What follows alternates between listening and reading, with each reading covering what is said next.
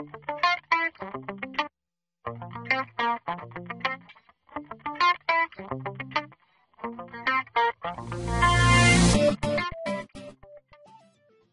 Denell High School, this is Mr. Ayton, and this is the AP Physics review for waves and optics. So let's get to it. Waves and optics start with, of course, sound waves and also light waves. And sound waves and light waves are the exact same thing. They do travel differently, and they travel different speeds in different mediums. Longitudinal waves are sound waves. They travel in a horizontal type fashion. They have compressions and rarefactions. They still have a wavelength. They still have a frequency, as we know. But they actually move faster in more dense mediums. So like the speed of sound is about 343 meters per second. The speed in water is way higher because the water molecules are closer together, and those longitudinal waves are able to bounce off of each other. And in solids, they move even faster. But if we move down to transverse waves are light waves. They move perpendicular to the surface, and they of course have wavelengths. They have frequencies, and of course the speed of light is 3 times 10 to the 8th meters per second. Now the thing that they both have in common is both light waves and sound waves exhibit constructive and destructive interference. They both have interference going on, and we can use velocity equals wavelength times frequency for both of these type problems. If we're talking about standing waves inside a tube, like where they give you a length and then they say they hear a frequency, and then they give you another length and they say they hear the exact same frequency or a resonant frequency, we're going to be using the equation. This is not on your equation sheet, so you have to know it. The change in the length is equal to 1/2 of the wavelength. At that point, you can use the velocity equals wavelength times frequency and solve for whatever you need to find. Okay?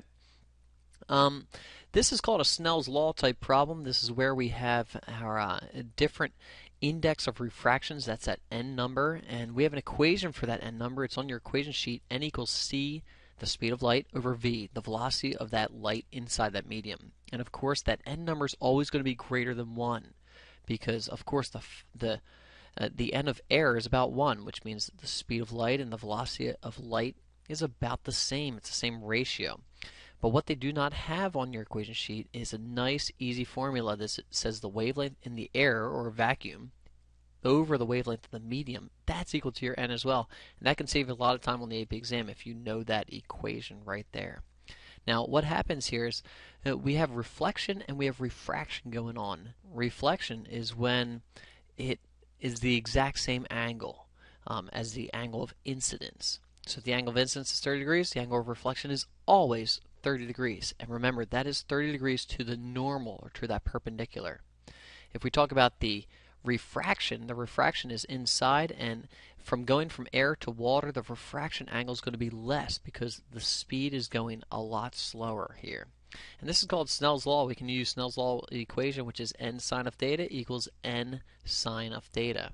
Now there is also a critical angle there, and the critical angle is when we take the sine of the theta, that's the critical angle, is the ratio of your two index of refractions. And so, because the sine of theta is always a decimal, put the bigger number on the bottom.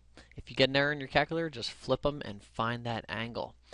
And we can graph in order to find out the n, or the index of refraction, but you can't graph the angles. You got to graph sine of the angle. Sine of theta, and the slope ends up being n, or maybe if you did the wrong ones on the x and y axis, the slope is 1 over n, the inverse.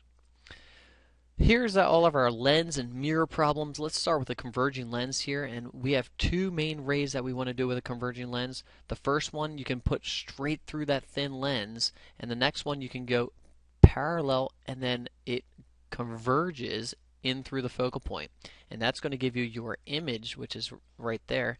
And that image, of course, is real, and it's inverted. Now, it might be larger, it might be smaller. I know that there's something that you want to remember is when you're at twice the focal length, the image will be the exact same size and the exact same distance away.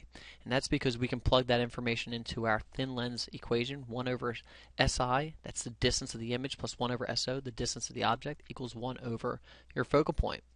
And we also have an equation for magnification, and that is hi-ho, negative C so, just like the little song that those little dwarfs sang.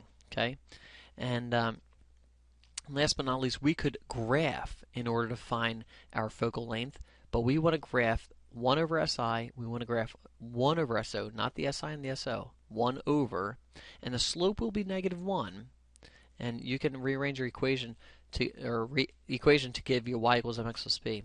And the y-intercept is 1 over the focal length. That's where your y-intercept is. Let's take a look at a converging lens where we're at the focal length, and our first ray parallel converges through the focal length. Our next ray through our middle, and these will never meet up. So objects at the focal point, there is absolutely no image at all on a converging lens. Let's take a look at in front of the focal point. We're of course going to go parallel, then converge through the focal point. We're going to go through the origin, through the middle, and guess what? These are not going to meet up on the right hand side. So we have to draw dotted lines, and you can see where it meets up. It meets up behind the object, which tells you something about it, tells you something about the image, that it's virtual. And the difference between real and virtual is real images are where the light rays converge together, where the light rays meet up. The light rays don't meet up here, so it's virtual. It's upright, and it's larger. Let's take a look at a divergent lens. Divergent lenses, guys, whether you're in front of the focal length, behind the focal length, at the focal length, they're all the same. Our first light will go and diverge away at the same angle as your focal length. Our light ray is going to go through the center. These will not meet up on the right hand side. So what do we have to draw? Our dotted lines. And you can see where it meets up. It meets up in front of that lens, and the image is smaller. It's virtual because the light rays don't meet up, and it's upright. And that looks the same for every single place where you put your object on your divergent lens. It will always be smaller, upright, and virtual. Let's take a look at a concave mirror. Something we have to know about mirrors is mirrors have, of course, if you continued going around in a circle, they have a center. It's called the radius. And if you take half of that radius, or half of that center, that's always your focal length. And so with a mirror, mirrors will reflect, not refract. And so what are we going to do? We're going to go parallel and then reflect through the focal length, through the focal point. We're going to go, the next one's going to go straight through the center. And this hits perpendicular to our mirror. So it's going to go through the center, hit the mirror, and go right back at the exact same place. And you can see those light rays meet up, and that image is real. It's inverted and it's smaller. It looks a lot like when we that converging lens type problem. Now let's look like a concave mirror, but we're going to be in front of the focal length. Remember, if we're at the focal length, we're not going to get anything. No image whatsoever. But here it's going to go at a parallel and then reflect through the focal length. Our next line is going to go straight through the center, and it will reflect back at 90 degrees away, and these will not meet up on the right hand side. And so what do we have to draw is dotted lines, and it's going to meet up on the left hand side, and that image of course is going to be virtual because the light rays don't meet up. It's upright and it's larger, it's bigger. Take a look at the concave mirror in a spoon and you'll know exactly what I'm talking about. Okay? Let's take a look at a convex mirror, and you can see where the convex mirror's focal length is. It's on the other side. Okay, and so we're going to go through the center, and it's going to reflect right back. We're going to go parallel, and then it's going to reflect off at the same place as your focal length. And what's going to happen is they're not going to meet up on the right hand side. So we got to draw our dotted lines, and where's our image? It's of course going to be smaller. It's virtual, and it's always going to be upright. Doesn't matter where it's going to be. So the convex mirror, guys, and the diverging lens, the exact same problem. And this is the type of mirror you have on your car, your rearview mirror, and you can see it says objects in mirror, maybe closer than they appear, because you're going to see a virtual, smaller, and upright image. Those are all of our lenses and mirrors. Let's take a look at Young's double slit experiment. Young's double slit experiment is going to use that equation of the fringes is equal to the m. Guys, don't even forget about the m. The m is just an integer.